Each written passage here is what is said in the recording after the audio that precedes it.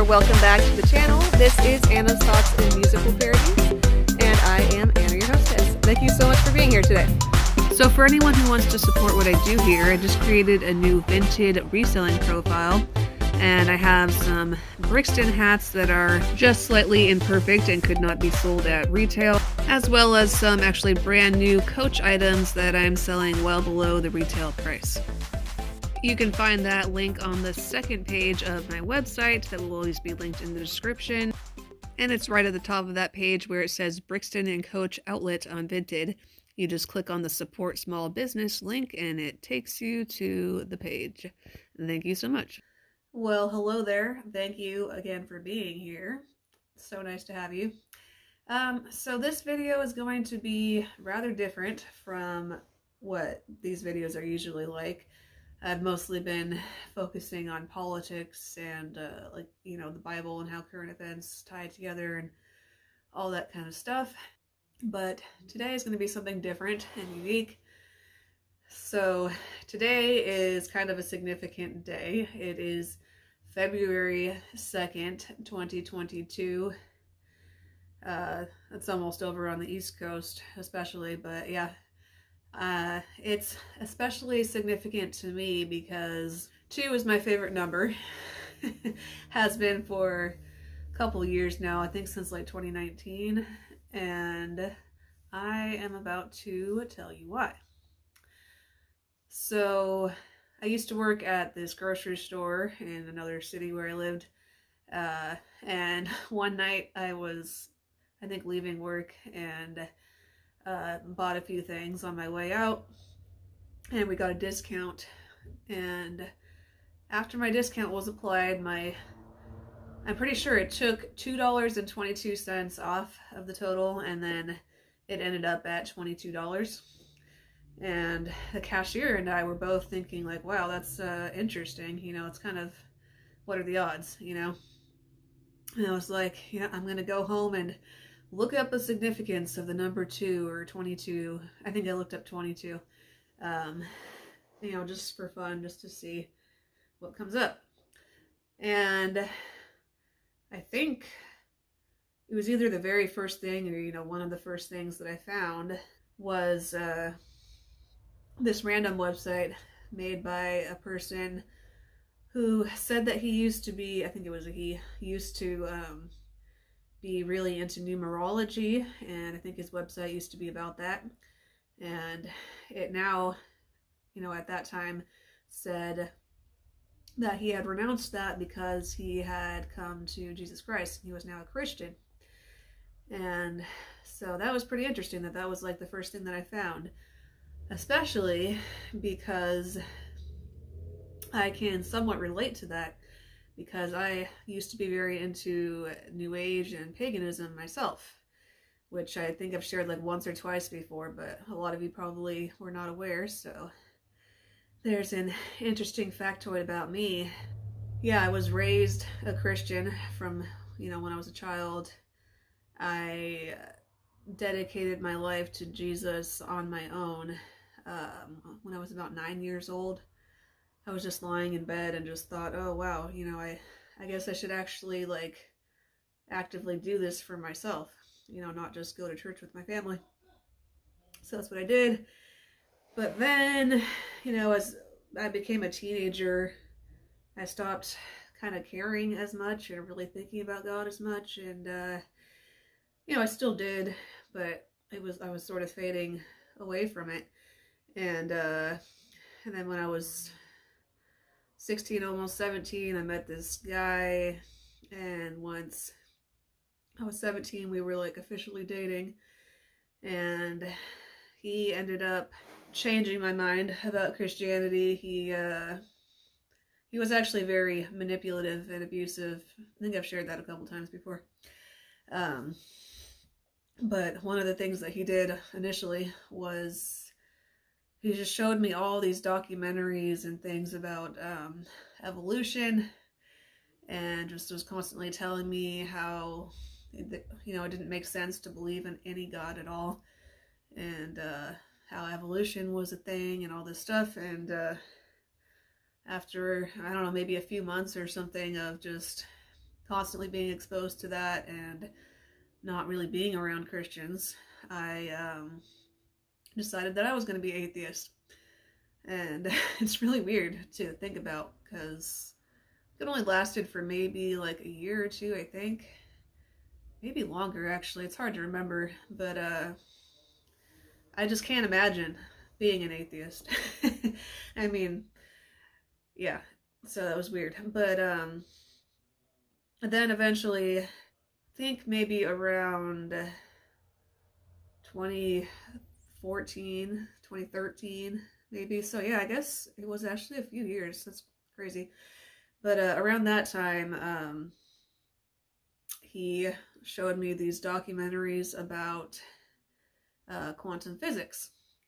The one in particular that I thought was really interesting actually is called, I think, Through the Rabbit Hole.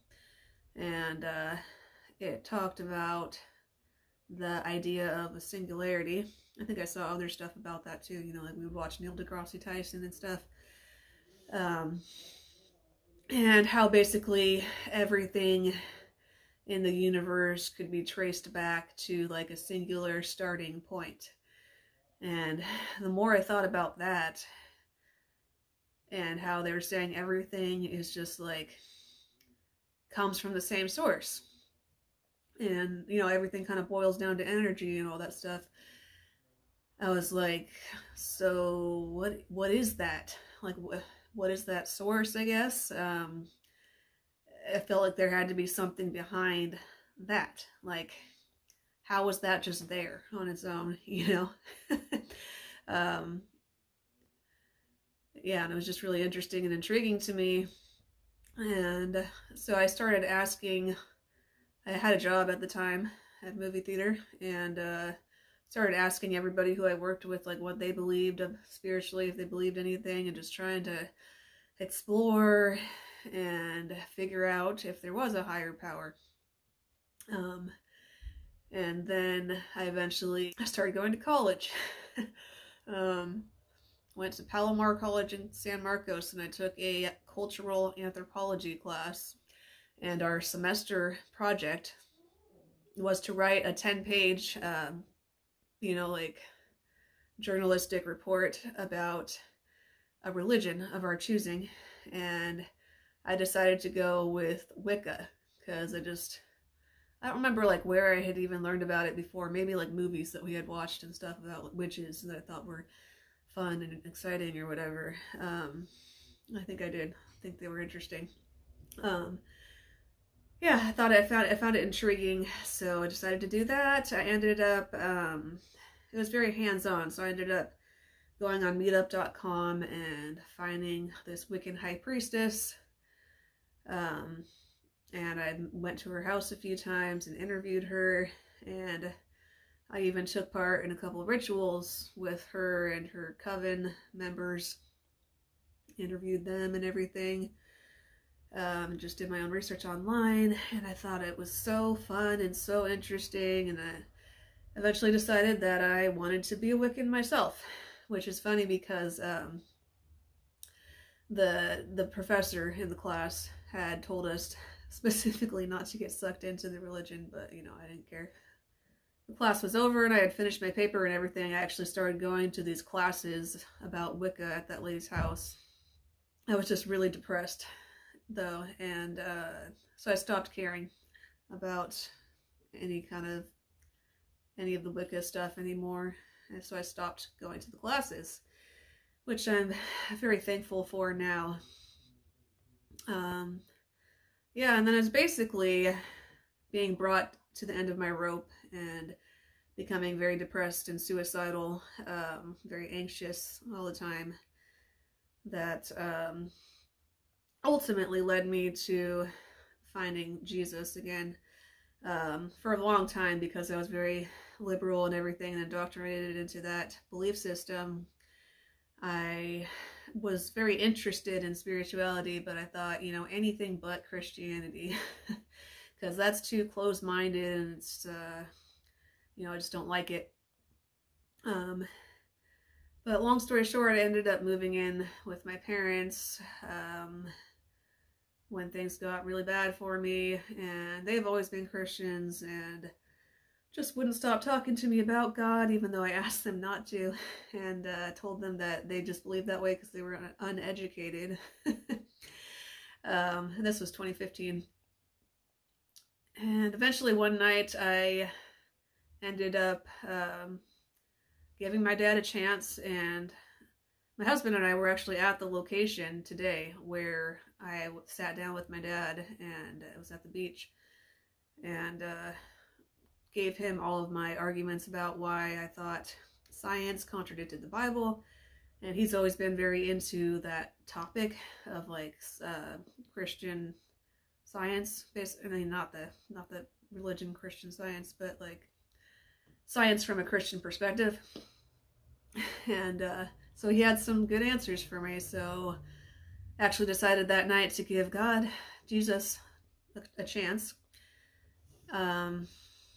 And that was the first step in that direction. But then the next day I was actually like I changed my mind. I was like, that was crazy. Why did I just do that? You know, I think I was under spiritual attack. But maybe like a week later, I ended up going to church with my parents just to get out of the house. And they were talking about the book of Revelation and like the tribulation. And there were also people talking about how they had peace all the time and they had joy despite life's trials and tribulations. And I could see a genuine difference in the people at the church, that they were just more kind and loving than the average person. There was just something different about them. So, you know, I was thinking, I don't want to be here on earth for the tribulation, if that's a real thing.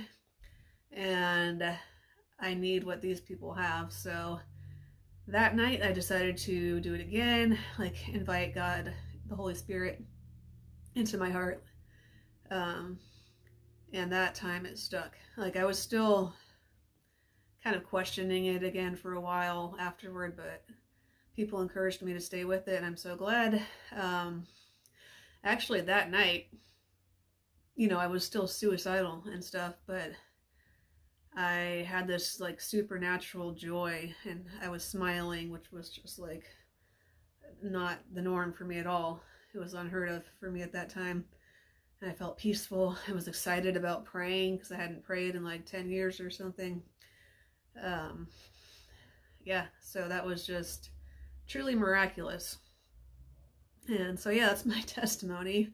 And it basically connects to why I like the number 2, because it just reminds me of how my testimony is similar to whoever made that website. That was what came up when I searched for the meaning of the number 22. Yeah, and ever since then I've just been like seeing either 22 or 222 a lot, and anytime I do, it just makes me feel more at peace. Like it's a reassurance from God that everything is good in the way it's supposed to be. And now my baby is going to be born this year, 2022. Actually, just about 2 months from today. The due date's like April 5th, April 6th. So yeah, it's just, I thought I would share that story since today is February 2nd, 2022. And hope you enjoyed that. Please share your comments, and I will see you around. Bye. Thank you again so much for being here today. Since you liked the video enough to make it all the way to the end, don't forget to click the thumbs up and share with somebody else who would also find it interesting. Leave your comments in the comment section below so we can have a conversation. And if you want to support what I do here, check out the link in the description for several different ways that you can do that.